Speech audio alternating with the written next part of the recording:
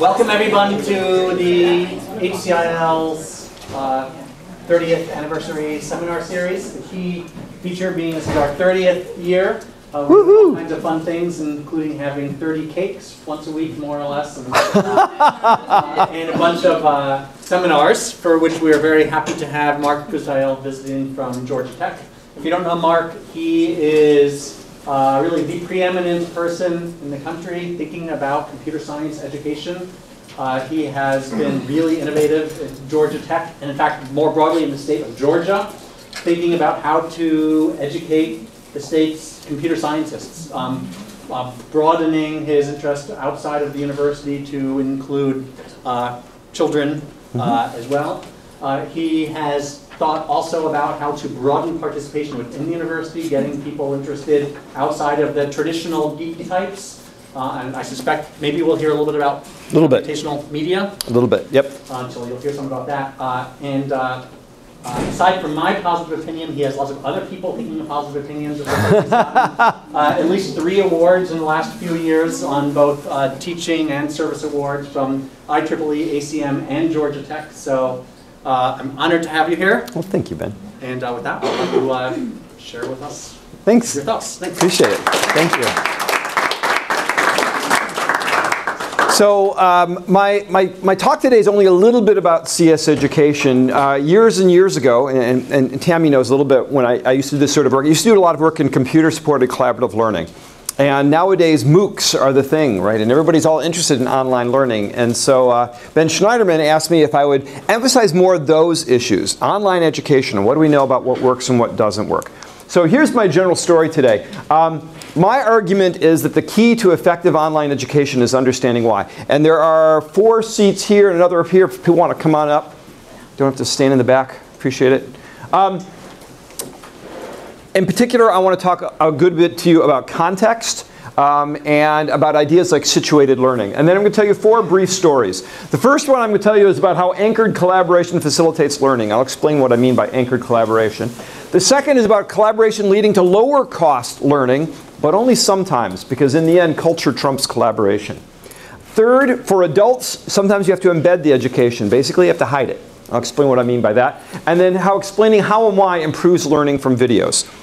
So let me explain a little bit where I'm coming from in terms of learning. My perspective on learning is that it's a conscious process of sense-making. That's how people learn, talks a lot about that. But in particular, I'm influenced by the situated learning perspective of Lev and Wenger, which is, I think, mid-80s, wasn't it? Yeah. 90s? Yeah. So it's been a while now. But in particular, what they argue is that students are learning in order to become part of a community of practice. That especially graduate student life is exactly that, right? You say, I want to be like that one day, so I'm going to go study with the people who are that until I can become that. And that's what motivates people. Students undertake activities that make sense to them as part of the community. And something that we definitely get in computer science education, I know Evan probably sees this and other people who have taught intro classes, students are really interested in authenticity. The number one thing that I get from students, particularly if we use an unusual tool like Dr. Java or an unusual language like Squeak or Scheme is, this isn't what they really use, is it? It's not a real thing. Authenticity really matters a lot in a lot of these. And students feel, well, why can't you give me the real thing? And that's particularly an issue with underrepresented groups. Okay, so I'm going to start out talking about anchored collaboration.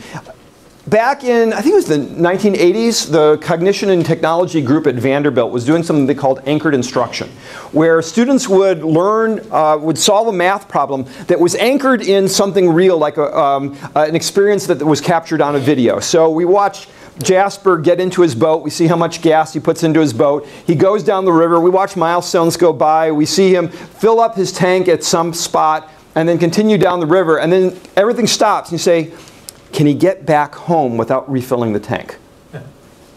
And now it's a contextualized math problem. The students go back and forth over the video to try to understand it. The real idea here is that the instruction is anchored in something real that the students really appreciate.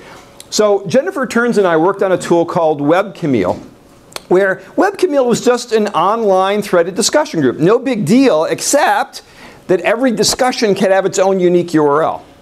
So now we could say, here's something that you want to talk about, and click. Actually, we'll do this. here's a bunch of problems that might be on the midterm exam, and click here, and now you're on the discussion about that problem. Okay? So it's anchored collaboration. It's not just go off to Piazza and go solve a problem or go to the discussion forum, completely apart from the videos and the homework. This is, the collaboration is anchored to the thing that you want to talk about. And what we found was that when we did anchored collaboration and compared to Usenet news groups, students tended to talk longer and on topic, because they knew why they were there. We answered the question why. You're in this discussion. And so this got us to wondering, okay, the anchored collaboration is a nice result. If you anchor it, you get these longer on-topic discussions. But we wondered, was the critical feature of the anchor that the teacher created it? What if you let students create the discussion spaces? Would students participate in the same sort of, in the same way?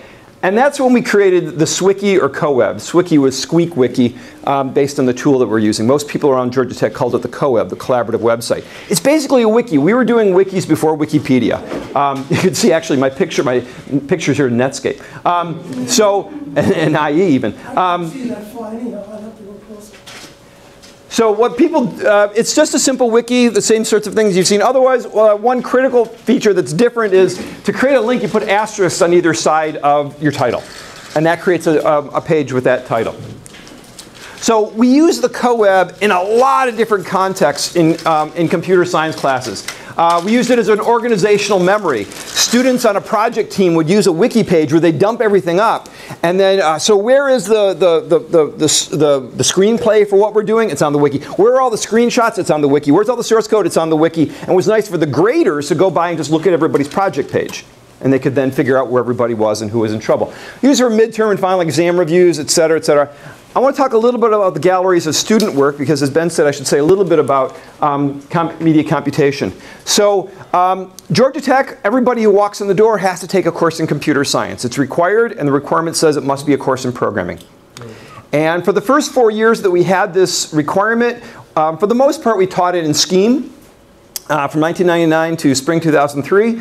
And overall the course had about a 78% success rate, which sounds pretty good for intro CS classes until you look at the colleges of business, architecture, and liberal arts, where none of the programs had an over 50% success rate. More than 50% of the students failed each time. So in spring 2003, we got to try something different. And I developed this approach called media computation, where what I'm teaching students to do is how to manipulate the pixels in a picture, the samples in a sound, the frames in a video. We're teaching them computing in ways that they find relevant. We're answering the question why. So we do the same sorts of things you do any sort of a CS1. Every intro course, you manipulate all the elements of a data, maybe to get the maximum value or to compute the average. We do the same thing, except we compute the grayscale or the negative of the image by processing all of the pixels in the picture. Every time you do an intro course, you do something with only one part of the data set. We do the same thing by removing red eye here without changing any red that the person might be wearing. Same sort of computer science that's going on. And what we found is that we get increased pass rates. So for example, in business, it went from a 48.5% pass rate to an 87.8% pass rate. Yeah, pretty considerable. And similar results in both architecture and liberal arts as well. But I did that so that I could set up this part of it. So I told you that I really buy into the situated learning, the idea that what motivates students is that they want to learn something that brings them into a community of practice. How do you motivate students in liberal arts, architecture, and business to learn programming? All right? I mean, do they recognize that that's part of the community of practice? What we end up doing is telling a story. I was talking earlier that what we actually do is we draw on some ideas from Imagineering, the way that theme parks are created. And part of what doing that is to create a community of people who build things with media. And so we use the CoWeb as a way where students could share their work afterward. In any intro computer science courses, I'm sure anybody who's taught intro computer science knows, there's a huge issue of plagiarism. Huge issue of students wanting to take each other's code. But when the point of the code is to produce an artifact, and I encourage you on the wiki to share your artifacts, it changes the relationship between the students and the teachers and the work. You don't want to plagiarize after somebody else because you want your own collage. You want to do your things your way. And these are pictures of two pictures around the collage. And the students told us this when we asked about them. What do you think about the homework galleries on the CoWeb? I want to read to you the second one. I know I always hate when people read up on the screen, but this is my all-time favorite quote that we ever got from a study in media computation. I don't ever look at it, the homework gallery, until after I'm done. I have a thing about not wanting to copy someone else's ideas. I just wish I had more time to play around with that and make neat effects. But Jess, the IDE we created, will be on my computer forever. So the nice thing about this class is you could go as deep into the homework as you wanted. So I turn in, and then me and my roommate would do more afterward to see what we could do with it. I happen to know this is a female in international affairs, a liberal arts major, admitting to coding outside the requirements of the course. But you get the sense of there's a community. I mean, me and my roommate afterward, we did some more. And we go look at what else is on the gallery. The wiki played an important role in creating this sense of community. It was a pretend community of practice for them. But it was a community where they wanted to share things. So, on to story number 2. So that's the anchored collaboration story. So the English composition folks came to us and said, could we use the wiki to improve learning in the English composition class? In particular, they do an activity called close reading. Some of you may have done it in your English composition classes at some point, where you're highlighting prose or poems and writing margin notes, and you actually hand in all of your margin notes, and that's what gets reviewed in the composition class. So we did something similar. We took the prose and poems and put them on a page, and then when you wanted to comment on something, you literally edited the page and just put asterisks on either side. And then that turns into a page with that title. Now what's interesting for using a wiki for close reading is that everybody shares the same prose. So if somebody else has already commented on the line that you want to comment on, we'll go and add your comment. And now we turn the close reading activity into a collaborative activity. But it's a very close match to the on-paper activity. So Lisa Holloway-Attaway taught 2 classes. One used the CoEb, one used existing tools as highlighting and margin notes. And they did the close reading either in text or online. Statistically significant benefits in learning, that the CoEb students wrote better final essays, and the CoEb students afterward liked the idea of collaborating more. They liked the idea of using collaboration as part of what they're doing. But the really dramatic thing here is that we made everybody, students, a sample of students, the teachers, and even the system administrators, keep track, a diary of how much time they spent on this. So like one possibility is, well, you know, when the activity is all on paper, nobody ever has to reboot the server. Right? Well, what is the cost of the administrators occasionally having to reboot the server? And what we found was that overall, there was less time spent on the CoEb. So this is a pretty remarkable result. We're getting more learning from less time investment. Okay, so that led to this idea. What if we could, since students are really enjoying the wiki and we're getting all these great effects on attitudes toward collaboration, why don't we use it to solve a problem we've always had at the university of getting students to talk across different classes, across silos, as we were talking about earlier. So in particular, we decided to create a wiki that was all about computational modeling. In the intro computer science courses, we teach the students MATLAB. They go to math and they take courses in differential equations. And then when they're juniors and seniors, they're writing code in their chemical engineering classes to implement differential equations in MATLAB. Wouldn't it be cool if you were a senior in chemical engineer and you could ask a MATLAB question of a freshman taking MATLAB then? I mean, not only is it cool for you because you get somebody who's studying MATLAB then to answer your question, but the freshman figures out, oh, that's why I'm taking MATLAB, because eventually I'm going to be doing that. All right? So we got a 3-year grant, folks from chemical engineering, Matthew Ralph and Pete Ludovis, Tom Morley from calculus, me in computer science. We set up this site, and in the first year, nobody used it at all. All right? So we started jury rigging things. All right? So one time we decided that a senior, junior, let's see. Yeah, so engineering group students were pumping out simulation data for the differential equation students to take the data and pump back like eigenvalues or something, and 40% of the math students accepted a 0 rather than collaborate with the engineers. All right? So the mathematicians and engineers I'm working with say, well, you know, the problem is we talk in equations. All right? That's the way that we work in math and engineering. It's so hard to do equations. Even now, it's hard to get an equation up on the web. So we created a drag and drop editor so that you could create your equations and then drag them into the wiki. The engineering and math faculty used them in class, demonstrated their use, used it throughout the semester so there'd be lots of equations up on the website. And over that time, not a single student even tried the equation editor. All right? So we're now 1.5 years into a 3-year grant, and it is a remarkable failure. I mean, these are just shocking. Yeah, really, it's a perfect 0. Wow, it's not just a 0, it's a perfect 0. So we went back to NSF and said, we really want to change our focus. Why aren't they participating? All right, so we engaged much more in an ethnographic approach, and we were doing a bunch of interviews and focus groups. We came up with 2 bottom lines for what was going on in these. First, the sense of competition. The students say, well, we're all competing for the same grades, and it's all on a curve, and so it's better if the other people aren't doing well. I don't want to give up any competitive edge that I have. Striking for interest, just for this audience, these are all quotes from a computer science class. The findings cross, but the quotes are actually from a computer science class. What's really striking is that, so we started hearing this. So we would get the syllabus and bring it to the interview and say, you see, it says right here, the class is not curved. Oh yeah, that's just what they say. It's curved. All right? The second one is a strong sense of learned helplessness. I don't want to answer anything because then it'll just prove that I don't know what I'm talking about.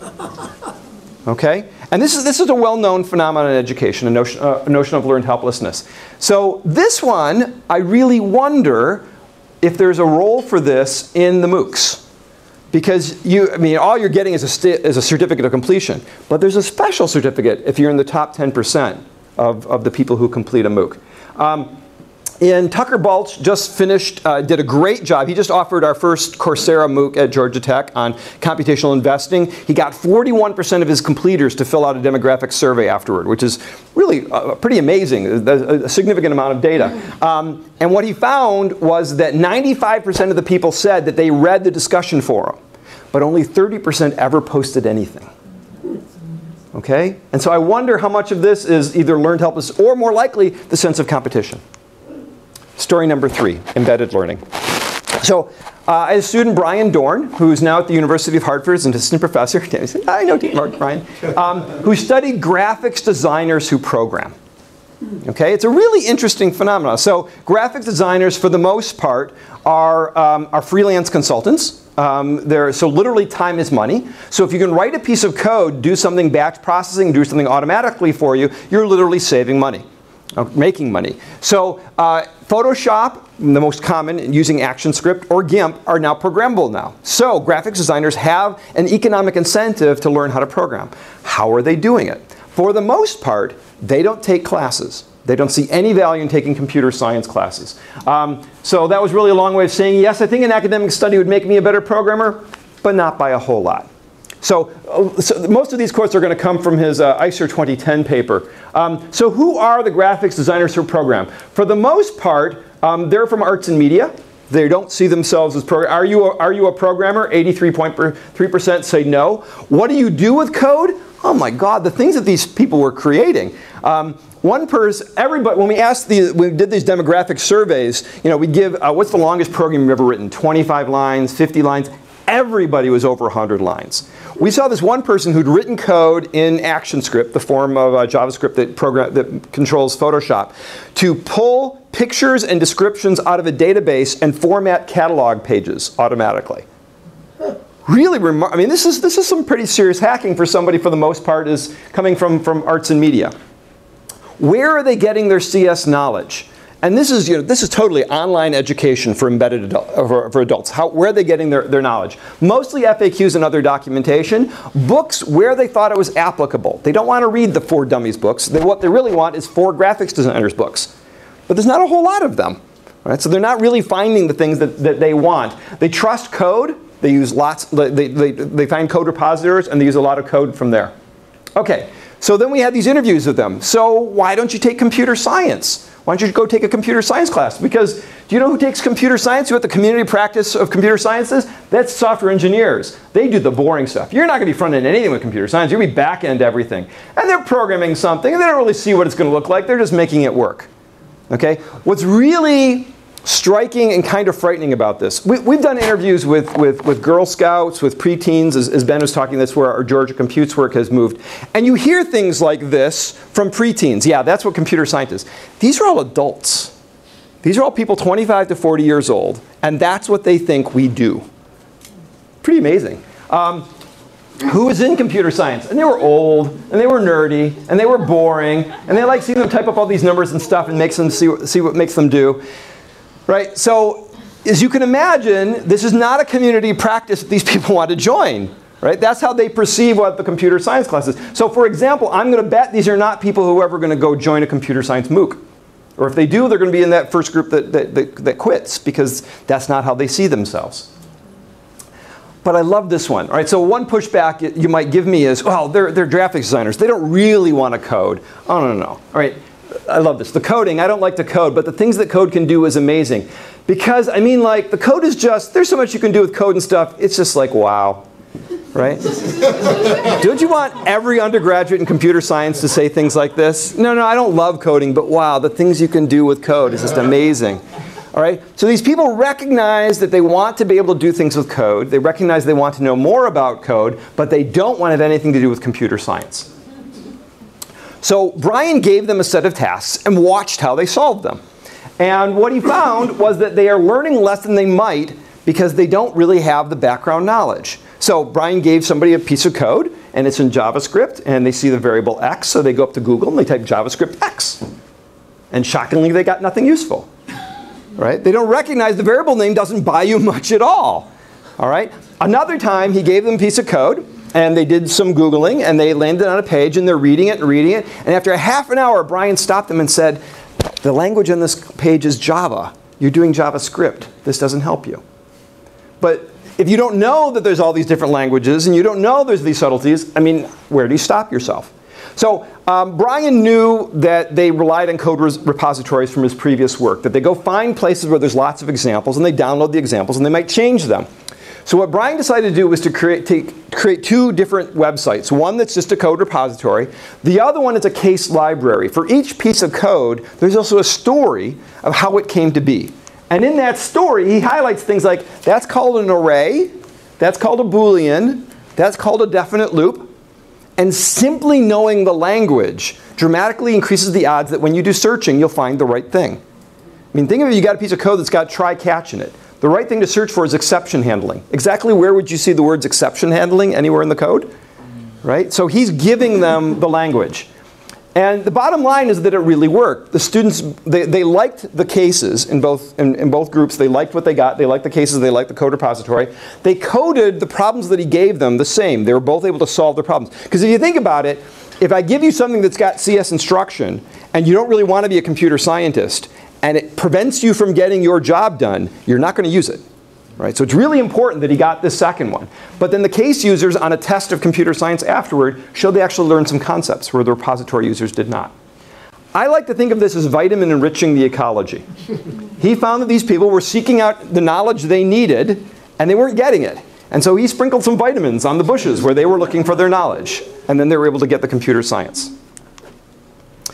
Story number 4, making online learning more efficient. This is where a lot of my research interest goes these days. High school teachers. How do we help there to be more high school teachers who know computer science in the United States? Depending on how you count, there's somewhere between 24 and 30,000 high schools in the United States, depending if you count charter or whether you count K through 12, et cetera. There are about 2,000 AP computer science teachers in the United States, 1 out of 12. All right, so how are we going to get more of them? For lots of reasons related to things like No Child Left Behind, we are most likely going to get in-service teachers to become computer science teachers, not people who are at their undergraduate level. All right, so how are we going to help them? What's involved in a working professional to learn computer science entirely online? Sounds a lot like the MOOCs, the question. So Clara Benda did this really interesting study with a bunch of working professionals who were taking online computer science courses from Columbus State University, just down the road from us. And this just appeared in December in the ACM Transactions on Computing Education. The bottom line, I'm going to show you some quotes, but the bottom line is, for the most part, we teach computer science as a form of apprenticeship. In just about all computer science classes, watch me for an hour. Okay, and then I expect you to spend 8 hours in front of Eclipse to figure out what I told you in that hour. All right? I'm going to model things for you, but then for the most part, you're going to figure it out on your own. Working professionals don't have hours to tinker around with code. They lack a lot of background, for example, in mathematics. For the most part, in most parts of the United States, computer science is classified within the state as a business topic. And so you have business teachers who are learning computer science, people who used to teach keyboarding or maybe Microsoft Office, and now they're trying to teach computer science. And they get stymied by small errors. Actually, all those sound like my students. I'm sorry? That sounds exactly like undergraduate CS students. Get sometimes by small errors, do not have hours to work on your programming assignment. It's true. Adequate math background. Absolutely. So it works for there too. I'm less concerned about them as I am about the high school teachers. We need a lot more of them. So it would take me hours to find one comma out of place or to find that one something was wrong, right? So as working professionals, they're adults, right? They're like us. And so they block 2 hours to get their assignment done, and they get one comma wrong, and now they just lost a half hour of their 2 hours to get all their assignment done because they made this one stupid error. All right, so can we provide learning to them in a lower cognitive load manner? So what we've been working on lately is I'll get to the book that we're trying to build. We're trying to build an electronic book.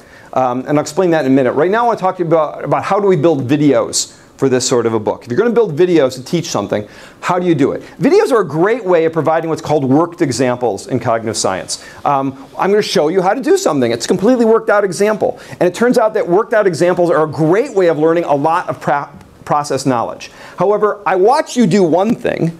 How does that help me do the next thing without you? Well, Richard Katchenbaum has been working on the idea of putting in labeled subgoals. All right? We're simply going to tell you, this is what you're trying to do now. So for example, he did it in statistics. You're going to compute the ANOVA. The first thing you're going to do is add up all the numbers in this set. And then you're going to divide by the number. What you've now done is compute the average. Okay? That you are now computing the average is a subgoal that we can label those steps with. It's not been tried in computer science. So we decided to do that. So we had a set of videos that Barbara Erickson, my partner on this work, has developed to teach Android App Inventor. So it's a drag and drop programming language for building Android apps. And we modified half of them. Lauren Marshall modified 2 of them to have subgoal labelings in them. So here's the general pattern of the experiment. Everybody gets a video of how to build an app, and then they have to then do it. They come back a week later. We see how much they remember of how to build that first app. They see a second video. They have to start building that app, and then they get 10 minutes to start building a new app that they haven't seen before. Okay? So we're looking at performance immediately afterward. We're looking at retention a week later, and then we're looking at transfer. Okay? So this is an example of what does it mean to do subgoal labeling. The instructions here are exactly the same. This is what the non-subgoal list group, so they get textual instructions as well as video. And then the subgoal group gets the same instructions, but what you're now doing here is defining variables from a built-in. What you're now doing here is handling events from iBlocks. So let me show you what the videos look like. This is one of the original ones. And what we're going to want is a button that has a picture of a fortune teller in it. So we'll drag a button over from the basic palette. And under the properties, we'll change the text for the button, clear that out, and set an image for it. So we'll add an image. Okay. And then this is the exact same video with subgoal labeling. And what we're going to want is a button that has a picture of a fortune teller in it. So we'll drag a button over from the basic palette. And under the properties, we'll change the text for the button, clear that out, and set an image for it. So we'll add an image. Okay. It's exactly the same video, just with the overlays. That's it. The instructions, the steps, are exactly the same except for the headings. And they're the same headings, the same subgoals in both the textual and the video instruction. Okay, everybody follow? All right. I think you'd agree this is a very small change. There's not a whole lot going on here. All right? So we had 2 scorers who looked at the number of subgoals attempted. So basically the steps of the instruction, the number they got correct. They had a lot of inter-rater reliability.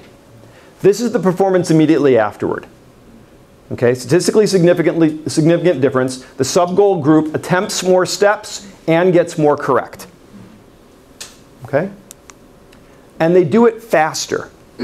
And there's essentially no correlation between the amount of correctness and the speed. So it's not like you can run through all the steps, but you got 90% of them wrong. For the most part, they're going faster statistically significantly, and there's no correlation with correctness. This is a week later. Okay? So there's no longer a statistically significant gap between the number of steps corrected, but this group gets them, the subgoal group gets them more correct. Okay, so a very small change, a week later, you get more of the steps correct. All right, so this one's really remarkable. On the transfer task, one of the things you had to do was define a variable. Like you pull out like a scrolling list or something, but then have to assign a variable associated with it. These people did. These people did not. And the group that didn't get the sub-goals tended to pull out lots and lots of blocks in this block programming language that they didn't really need. There was a lot more thrashing. They were wandering around. They didn't know what they were doing. I find these results really remarkable for a relatively small change. This is an example of what I think that we don't do enough of in computer science, and by extension I also suggest that not a lot of the folks doing MOOCs have been doing a lot of, simply looking to educational psychology and how do you do this stuff well. For the most part in computer science, we've had students beating down our doors. I want a degree and I want to go make $1 billion and I want to sell Instagram to Facebook. Right? The people wanted to go learn software engineering. But when you start talking about teaching high school teachers, right, their life goal is not to go create the next Instagram. They want to learn enough computer science to help their students succeed. So we have to think of new ways of teaching them. Apprenticeship is not going to work, especially not for these working professionals. All right? Why is this happening the way it is? I thought this was really interesting. Lauren ran a second version of the experiment where everybody did think aloud protocols. And what she found was that the students said the sub-goal labels to themselves. So it's the sub-goal labels that are leading to these benefits. They're remembering those. And that's what's leading to the transfer. Oh, and Lauren asked me to always add this. That in the sub-goal groups, people came up to them and said, that was fun. She says, it's psych, you don't get that very often. People come up and say that experiment was fun. We've now replicated these results. So these results were all with undergraduate student psych pool at Georgia Tech. We've now replicated with a group of high school teachers, and we're getting the same results. So it's a pretty robust finding. I have 4 slides. There are stats questions about this stuff. How many participants per group did you have? There was 20 per group. Okay. And did you run more than 2 groups because you're reporting F statistics? Yes. There was 3 different experiments. Oh, that's okay. Go. Okay. So what we're now trying to do is embed all of the stuff that we're working on, all these different ways of trying to learn computer science with lower cognitive load in a book. All right, the MOOC model is about taking lectures and putting them on video. In general, nobody thought lectures are a particularly good way of learning anyway. Mm-hmm. Books are a pretty effective way of learning. We've been using them for thousands of years. And in particular, books have a nice model for get through as much as you can now, and when you have more time later, go through a few more pages. All right? People have a notion about how they do that. So we're trying to teach a book for teaching computer science. It's a book that the folks at Runestone Interactive are doing. This is Brad Miller and David Rainham at Luther College. It's got lots of really nice facilities. So for example, you program in the book. Okay? They've got a Python to JavaScript compiler. The code executes as JavaScript. It's amazingly fast. They've got visualizations built into it, which are really nice. We've been trying to build in more kinds of low cognitive load activities. So one of these is called a Parsons problem. I give you a programming problem. I give you all of the lines of code as refrigerator magnets. Drag them into the right place. Okay? You don't have to know anything about syntax. You will not get a comma out of place. You are programming. At least we think. We still have to explore this. And then we give you feedback based on what's going on. So, conclusions. What drives me is this notion of that context is a critical part of any sort of learning. Students have to know why they're learning something. Students want to become part of a community of practice. They want to be doing authentic activities. I have to give them a story for them to value what it is that they're doing. So the first one is about anchored collaboration. Why should you collaborate? Well, because you want to talk about this. And I'll give you a link right from there to go talk. 2, collaboration works for lowering learning costs, which is really cool, but only sometimes. Because if the culture doesn't value collaboration, it's really hard to wump culture. Culture trumps lots of things, including collaboration. Story number 3, for adults, sometimes we have to embed the learning opportunities. Our graphics designers didn't really want to become computer science students. So we had to figure out how to put the computer science where they were going to look for the learning. You might think of it as just-in-time learning, but more it's sort of just-in-space learning. It's where they were going, and that's where we could put the stuff. Finally, explaining how and why using sub-goal labels, it seems to be improving the learning, and we're trying to embed that into a new kind of electronic book that we're doing. We've been blessed with lots of good support, particularly from the National Science Foundation. And here are links, and I'd be happy to take more questions, including about the statistics. Thanks very much.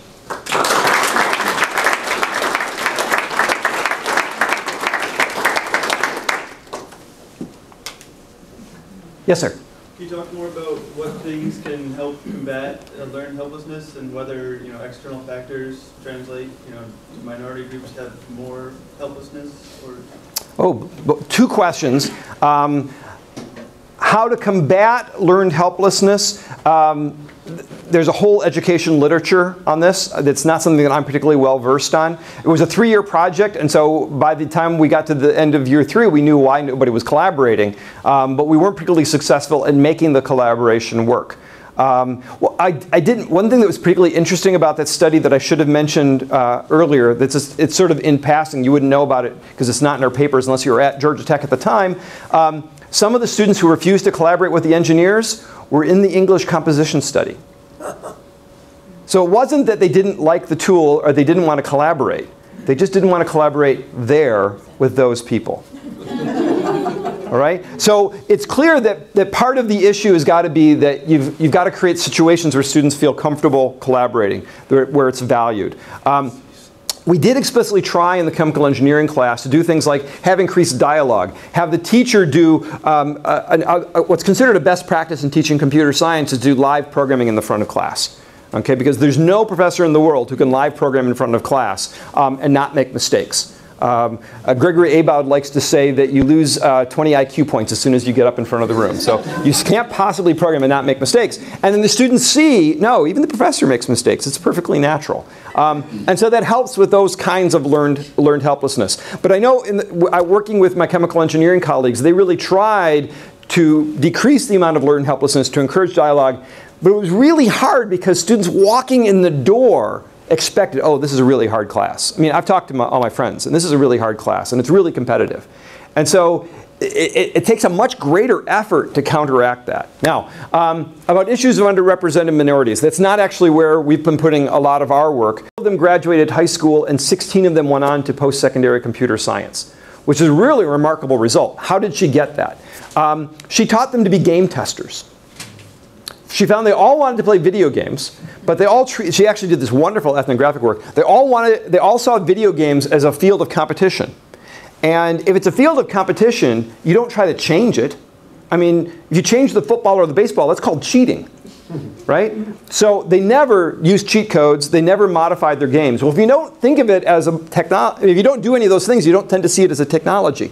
How do you get kids to, how do you get kids to really, who love video games, to also see the video games as a technology? Well, she hired them to be game testers. A game tester's job is to see the technology as something with flaws, and then to document those flaws for somebody else to fix. Okay? And that's what led to her pretty dramatic results, that these African American teen males really saw this as a technology and something they wanted to build more of. So what I like about Betsy's work is that not only does it show it's about changing the framing, it's not changing the computer science. I mean, these kids actually asked for computer science classes. She started teaching them Python and Alice in the class because they wanted to have a better understanding of what it is that the game developers do anyway. How do I tell them about the bugs that we're finding? So it was very effective that way. But it's also the story about authenticity. Right? It really is the real video games. I mean, we got Cartoon Network hired her to have their games tested. They didn't want to just go use something toy. In fact, she had this really lovely SIGC paper once where she taught the kids Alice and Python, and then asked them afterward, which one do you like better? And the class split. And the kids who liked Alice liked it because what you produce, it looks like a video game. It looks real. The other one said, well, I've talked to some of the programmers. I know what they do. They don't use Alice. They use things that look sort of like the Python. All right? So it's focusing either on the end product or the process. But in any case, what they're buying into is the authenticity of it. That really looks like a video game, or that really looks like what video game developers do. Okay, long answer. I'm sorry, I didn't really answer it very well. There was another question, sir. Yeah, I had a question about collab, and if you are inhibited from collaborating because you feel like you're kind of broadcasting your question or your answer, what about something like we have small groups, and small groups can collaborate on the web in the same way that equip the whole class, but it's like limited just to like, have you tried anything like that? Or is it I have not. I have not. I'm sure that there are people who have explored those sorts of things. The Computer Supported Collaborative Learning, there's a conference, there's the National Journal of Computer Supported Collaborative Learning. I was doing a lot of this work until that media computation thing happened to me. And then I was using I was using the wikis as a way of making the media comp work through these things like the galleries in order to create it. But we didn't really deal with trying to deal with the problems of learned helplessness. I imagine that, I mean, I don't know this, but I imagine that as your friends, you know, your small group sort of like becomes confident in this thing, you might want to make it more and more public and kind of do it I don't know though. Well, I think it's a fascinating question. Most of my experience with the work that I have to do with the CoEB now is actually this fascinating problem of what do you deal with a fairly successful technology a decade later. All right, so what's happening, almost all of our CoEBs were taken down. They were removed from the web. And the reason why was because people signed their names, which turned out to be a FERPA problem. Because it was possible to say, oh, you took this class at this university at this time. So they're all removed. Now there's people who are doing this really interesting work. And we knew this was going to happen before the wikis were turned off, because students were always saying to me, I've applied for this job, and if I Google on my name, I find this page that I created with these pictures that I don't really want to be there anymore. Would you please take the page down for me? Which actually, it's a wiki, and so it saves all versions. Actually, it's fairly complicated to make sure it's completely gone. There's no trace of it anymore. But there's some fascinating work on sort of identity management over multiple years. So in this class, only a pseudonym might appear.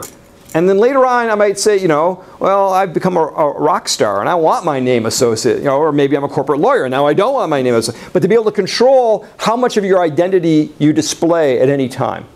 I think it's a fascinating set of issues. But we haven't explored that. Yeah. Yes, ma'am. Talking about training high school teachers to teach computer science. Yes. I'm a recovering high school teacher myself. Computer science was an elective. Yeah. Do you anticipate any expansion of the work you're doing for sort of as an issue of access, so that as we become more and more digital, we need to all know how to program computers so that we can, you know, I'm not asking the question very clearly. Oh, it's. We need to all know how, I mean, all of our high school students need to know how to program computers so that they can participate fully Absolutely. in our new culture. So is this expandable, do you think? Or can you take the techniques that you're learning, can we take them? So there's a whole other hour talk on that. But so let me try to give you. What is that scheduled for? Yeah, right. This afternoon at 4 o'clock, just before I catch my flight. So let me try to spell out some of the story.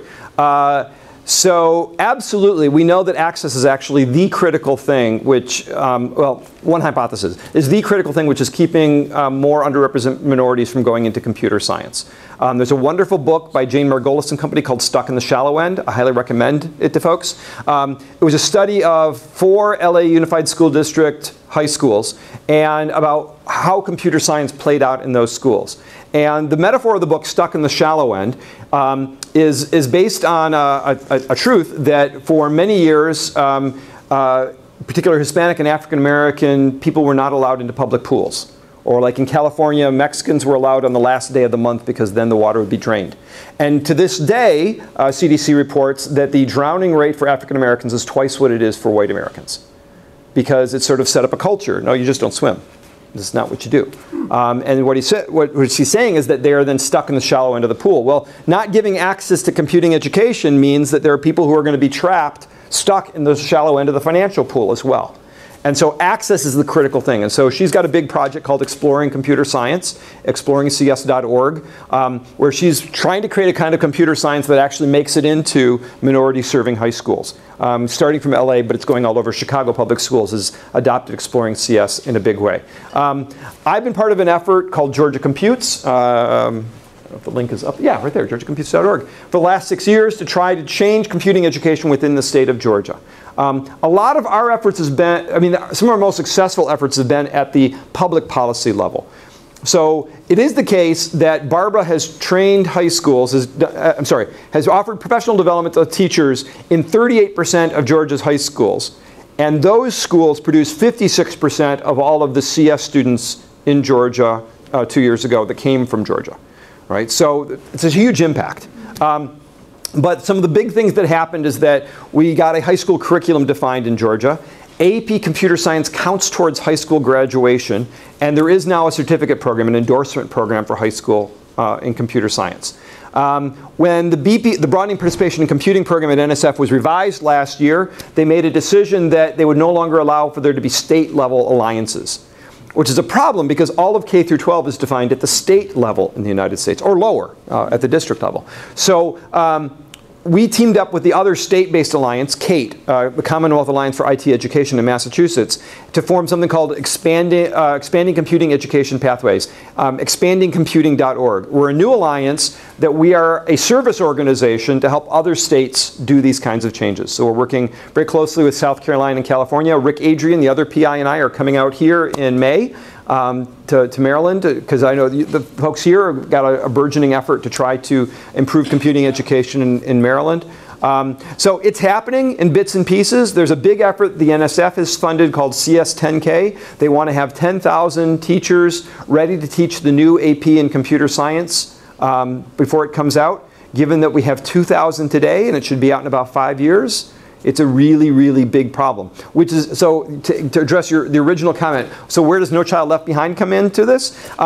Because NCLB requires that for you to be highly qualified in something, you have to have a student teaching experience as a pre-service teacher. If your problem is too few teachers in a subject, you don't get a whole lot more of them, because where are you going to do the student teaching? Right? So pre-service is not the way that we're going to ramp up you want pre-service programs, but you're not going to ramp up the number of teachers very far that way. There are a lot of high school teachers who are not going to don't want to continue doing what they're doing, or need to find a new subject to be able to continue teaching. That's going to be our best bet for getting more computer science teachers. That's why we're looking at things like an electronic book, because we're not going to get them all. We're not going to get 10,000 people into physical classrooms in enough time. All right, so it's got to be distance education. It's got to be online. That's why this work. Yes, Ben. You've obviously been focusing on, I'll call it, introductory computing. Do you have any thoughts about computer science majors at the junior, senior level, and what it takes to educate them well? So, and what are we doing that's good and not good? So the best thing, there is a growing effort, and I'm actually involved in a couple of efforts that are just being proposed to NSF now, to define what's called CSPCK. It's computer scientists. We like abbreviations, right? Well, this one happens to come from education. PCK is pedagogical content knowledge. If you ever read How People Learn, one of the things that they talk about is that there is general education knowledge. Here's how you teach well. But it's not nearly as effective as here's how you teach X well. A good English teacher is really good at teaching English. It may not be so good when they move into history. All right? So what the knowledge they know about teaching that is called pedagogical content knowledge. So what is computer science pedagogical content knowledge? What are the best ways of teaching computer science? And so Beth Simon is heavily involved in this effort, and she has a set of papers that are coming out in SIGC next month in Denver, SIGC 2013. And it's a set of 3 papers that show what's happened at the University of California, San Diego since they moved to peer instruction. The short form of peer instruction, clickers. Okay? Clickers, it turns out, improve the pass rate in their upper level classes even by 50%. It's a dramatic impact. So they've shown that in their intro course they moved in 2008, they use peer instruction, they use pair programming, so 2 students at a keyboard, 1 keyboard, but 2 students, so that they kibitz off one another and no one person hogs the keyboard, and they moved to media computation. And they believe that it's the 3 of them. They're in a quarter system. So only changed 1 quarter class, and now, even, so how many years later now, 5 years later, they have more CS students in the sophomore year. Both retention and new students drawn in, which is a pretty dramatic result. So my answer is that I think that at the upper levels, what we need to do is think more about pedagogical content knowledge. How do we teach computer science well? And some of the things that we know work is programming in the front of the classroom, peer instruction, pair programming. Pair programming helps a lot. And then approaches like media computation that help to contextualize. For our own CS students, we don't do they don't get media computation, they get robots. I was involved in the evaluation effort when we first started putting the robots into the intro course. And my favorite result is when we asked students, so, what are you learning in this class? Students said computer science. Nobody, and this was an interview, so it wasn't like that was filled in. Nobody said robotics. robots were the way that they were learning computer science. They recognized that it was, in some sense, just the context, and robots are a perfectly good context for learning computer science. But what they were learning was computer science.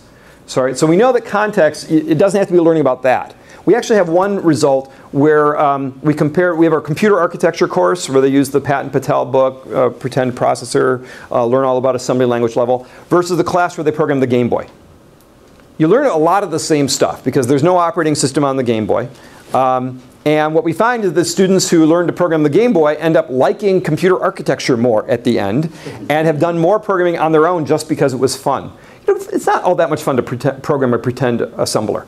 And so people just don't say, oh boy, do I want to do more of this. People do want to do more programming the Game Boy.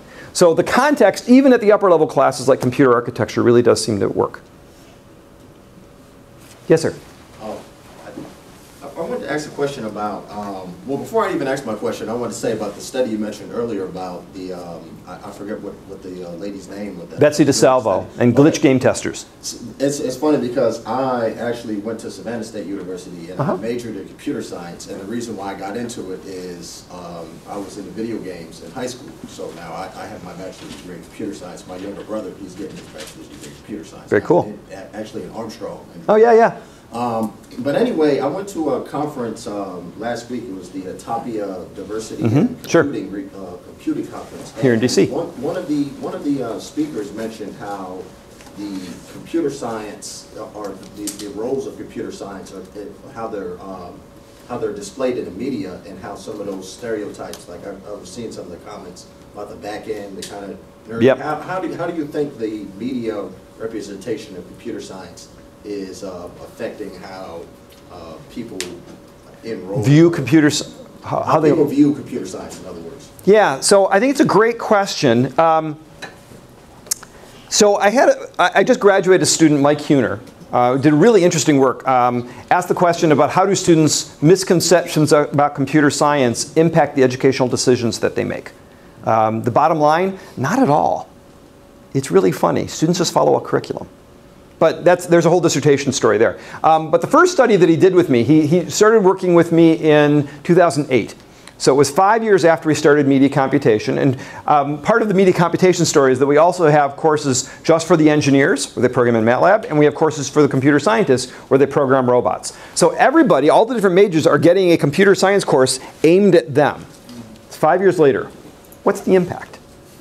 Okay, so this is a form of the question that you're asking. So we went and interviewed, he did what's called an autobiography story. He got a couple dozen seniors tell a story about how they've interacted with computer science and computers in their lives. And then he did spot check interviews with some of them. And the bottom line was that the impact of that intro course, almost nothing at all. And here's what goes on. If you chose a major where you expect to use computing, sort of relating back to this community of practice class, then the first class was great. Because it was, well, if you wanted to become an engineer, the first course is all about engineering computing. This is really cool. If you want to be a computer science major, your first course is about programming a robot. This is really cool. If you're a history major, okay, and then you take the first course and you really like it. If you're a history major, you are choosing a major where you don't expect to use computing for the rest of your lives. You have to take this first course. You hate it. You get done with it, and for the next 4 years, you almost never take another computer course. You use computers only peripherally. At the end, after 4 years, so no, there's not a whole lot of impact. So yeah, in the end, these larger factors like community practice, where do you want to be when you grow up, how do you see yourself, that has a lot larger impact than the one class. I will give a brief reference. Two of my students, Brian Dorn, I mentioned, and Allison Elliott, too, are working on an attitude survey about computer science. And they're also going to be presenting at SIGC 2013. It's going to be a great SIGC. You got to come. And one of the things that they found is that there's this attitude survey, which is about how your attitudes about the field are like experts in that field. One of the findings over multiple fields is that in physics, chemistry, and biology, students' attitudes after the course diverge more from experts than before the course. The opposite in computer science. That students before computer science tend to be more divergent and after it are more convergent. Why?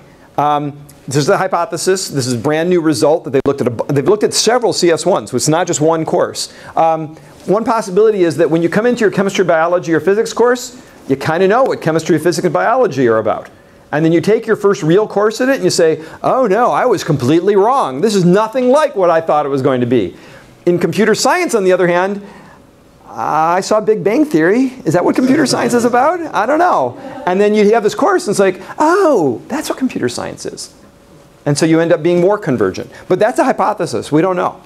So it's kind of an open question. What is that impact of that first course on your attitudes about computing, about the field? Other questions? Yes, sir. The type of methodologies that you're using. Yep. How does that translate into the workplace when some of the people that are taking these courses are doing it as part-time education to improve their current work life? How does that experience translate to the workplace, and do they find that it was advantageous to them to use those methodologies and maybe not have to see them again in the workplace? Yeah, I don't know. It's a great question.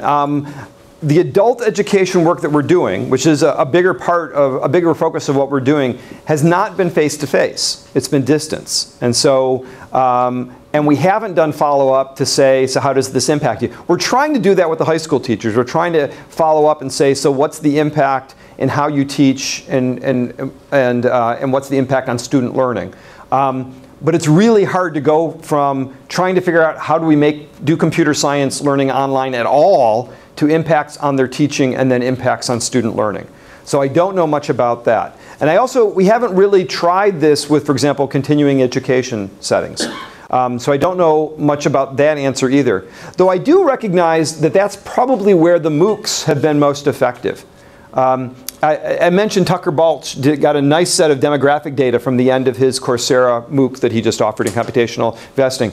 One of the striking things about the completers was about how much computer science they'd had previously. 30% of them had their master's degrees, 10% had their doctorates. Okay? So 40% having prior experience. So why did they complete the whole MOOC? Because they found it valuable? Because they saw it as an interesting way of extending their knowledge and refreshing their knowledge?